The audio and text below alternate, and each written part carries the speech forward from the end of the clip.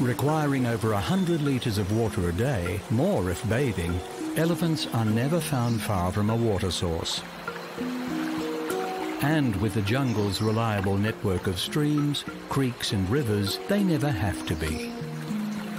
With such a huge surface area of skin, water is crucial for elephants to cool themselves. But their frequent visits to the jungle waterways are also valuable in reinforcing social bonds.